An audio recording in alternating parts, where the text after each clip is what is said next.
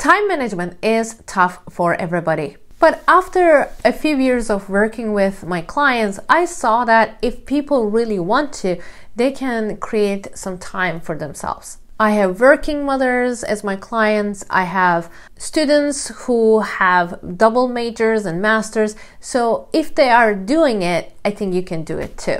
This is Ece Gurler. This is the third day of From a Hobbyist to a Thriving Artist 30-day challenge. And today we will talk about time management. When people struggle with time management, I see a pattern. I usually see three main problems. The first one is being a perfectionist. When you're a perfectionist, you get lost in detail and you don't feel like you're doing enough, even though sometimes what you did was already enough. At work, you might spend too much time on a single presentation because you get lost in all the details, or you start cleaning your house. You were just gonna do living room, but you end up cleaning all your house because none or all kind of mentality. And if you are a perfectionist, sometimes it might be because of a fear that you have. What are you afraid of? You should be asking yourself, like, what are you stressed about? What are you avoiding? In these cases, when we feel overly perfectionist, then we should stop and think like, okay, I'm being over perfectionist right now. I need to stop wasting my time and go back to other work that I am supposed to do. And number two is not spending enough time on yourself.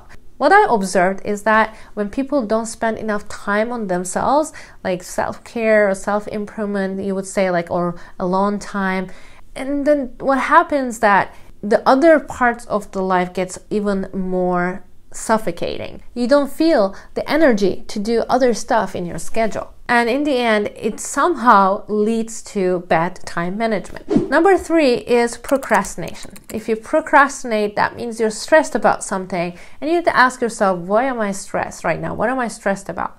Definitely procrastination is the biggest enemy of time management. And let's find out what are your most productive times during the week. In order to do that, get an Excel sheet, or if you want, a piece of paper and a pencil or pen, and write down from Monday to Sunday in 1 hour increments from the time that you get up, let's say 7 o'clock, 7 to 8, 8 to 9, 9 to 10, till you go to bed.